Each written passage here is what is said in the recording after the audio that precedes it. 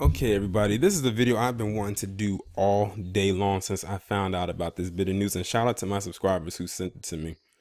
Um, this is an update to the shooting of Emantic Bradford, also known as EJ. You know, he was the black man that was killed inside of that mall in Alabama during Black Friday over Thanksgiving weekend, however you want to put it. And he unfortunately tragically lost his life because of mistaken identity, what they say. And when a cop shot him right in the face. And I still can't get that image out of my head. I actually, for the first time, I think yesterday, saw the image that wasn't edited or blurred out. So I actually saw it. I can't believe I actually brought myself to open up that picture, but now I really can't get it out of my head. But anyway, they eventually did catch the shooter that they were looking for. And this is his picture right here. His name is Aaron Brown.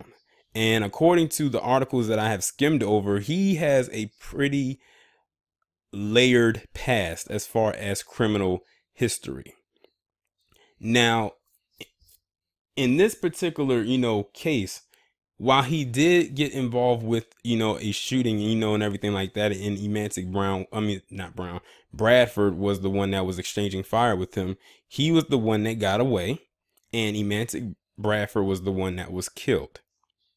Now, I'm going to go ahead and read from heavy.com because I love when they do their 5 facts you need to know segment about a particular person. So I'm trying to see and dive a little bit more into who this guy is. The first part, it says he faces 1 count of attempted murder. Now, if you didn't know, 2 people were shot.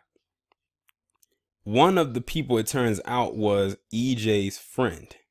He was the one that was shot, and that's where the attempted murder charge comes in. The other person that was shot, of course, was EJ himself, in which he was killed, but that wasn't by his gun. It says he faces on charge of attempted murder in the shooting of Brian Wilson, who was the friend of Emantic Bradford, and Bradford was the one who was shot and killed. It says Brown was found after authorities received a tip about his whereabouts, and his bond has been set at $125,000. The second part is the Alabama mall shooting left 2 people injured and 1 dead, which we already specified. Okay, I'm looking at this part right here, and this is the part that I was looking at. It says Brown will not be charged for the death of Bradford. That was the part that I was really looking for, because you never know. They'll probably say, well, if he didn't do this, then Emantic Bradford would be alive. Do you realize that they are out there right now trying to blame EJ for his own death?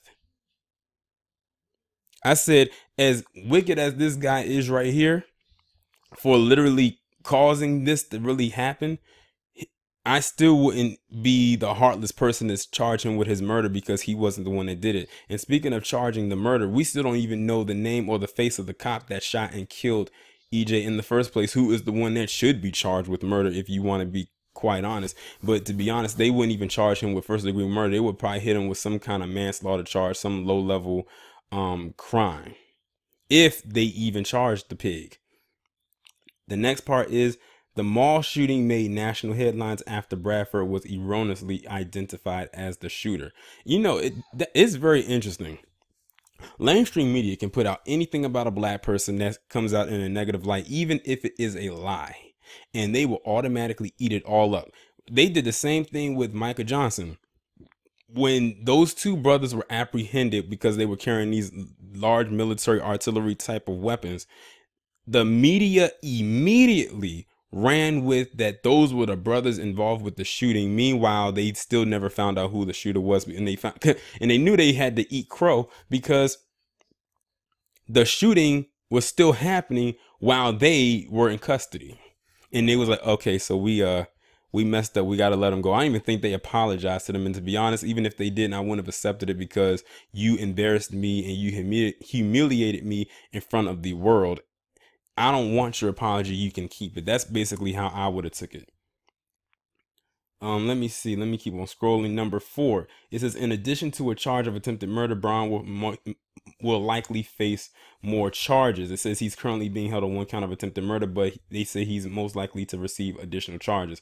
And the last part, it says one of the people injured in the shooting, a 12-year-old girl, was aided by an Army National Guard soldier. And ironically, the person who aided in that 12-year-old girl being saved was another black man by the name of Rashad Billingsley. I'm looking at his picture right now. So here you have 3 black men. One who was the shooter, whose picture you're looking at right now, who they were looking for. 2, the one that they killed because of mistaken identity. 4, well, EJ's friend, I'm not sure the exact what the race of him is, but let's hypothetically say he's black too. He's the one that was shot and almost got killed. And then 4, the guy who shielded this 12-year-old girl who we're just now learning about. Now, this shooting happened about almost a week ago. Why are we just now learning about Rashad Billingsley, another black hero? As a matter of fact, let me pause this right quick and see if I can find his picture so y'all can see who he is. Here he is right here. This is Rashad Billingsley. Now, what's crazy is he's a part of the National Guard, as you can see by his fatigues.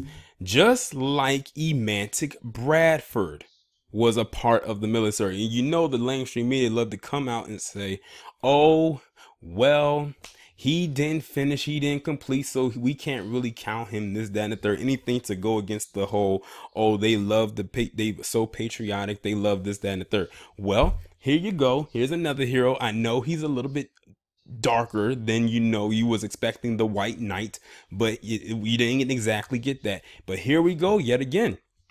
We have a black man who is the hero. This is like, how many black heroes are we up to this year? About 6? We even had some across the pond. But they don't get the recognition like that they deserve. I'm glad that James Shaw Jr. got recognition, and he's still getting recognition. But there are some others out there that don't really get headline news like that, or should, get invited to talk shows and things of that nature. I mean, but that's what you have people like myself for. At least I'm glad that I can help bring some attention to this. But y'all let me know what y'all think about this down in the comments below. I'll leave the links in the description. Like, comment, share, subscribe. I'll talk to you in the next one.